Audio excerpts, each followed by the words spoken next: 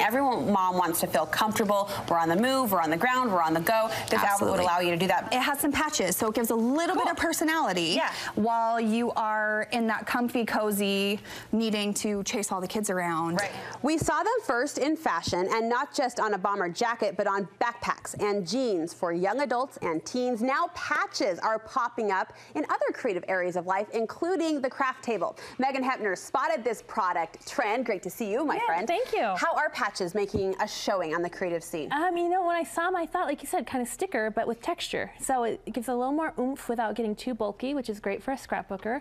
And then there's all that delicate detail in the stitching because they're fabric. Right. So it's a lot, and they're not all fabric, but for the most part they are. The theming on these, if that's a word, theming on these is so creative and so fun. I mean, from like a VW bug to like anything you can imagine. That's just it. Whatever your niche interests are, or gift list people, you know, we all know the crazy cat people and the VW people, and for my husband, the spaceship, whatever it may be. Yeah. I mean, like the aliens, make them sound creepy. Anyway, there's something for everybody. So that is what is so fun about it, and they're actually showing up in local stores. So you can tell when the trend's getting more mainstream when we go down the market and get it. Show us how we would use this trend then, Megan, in our everyday crafting, our everyday creating. Well, when it first jumped out, like I said, I thought of scrapbooking because it brings texture without bulk. So I put it on. Last year, my sweet girl Maggie was Ariel for Halloween. And at Hot Topic, of all places, they have a lot of really fun ones, including Disney.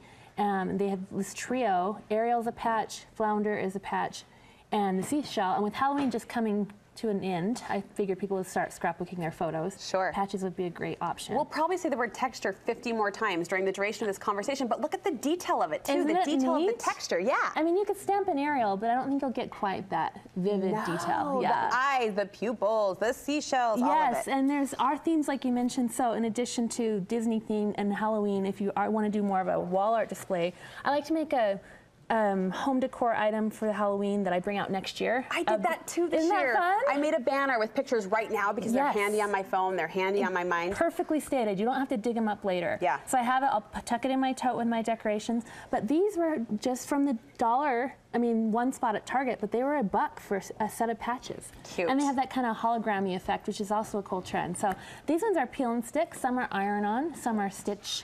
Just depends on what you're after. So down here, with being on a fabric bag, I went ahead and ironed that on. It's a gift bag for my dad. He's really into the mountains, so some photos he's taken in the mountains there, which works really well.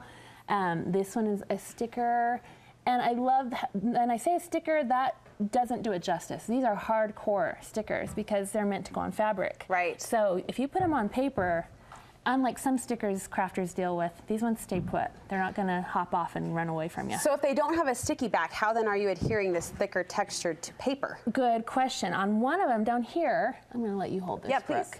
That Sweet Mermaid with my Sweet Mermaid is an iron-on, and I can't iron on my photographs, so I used a heavyweight glue dot.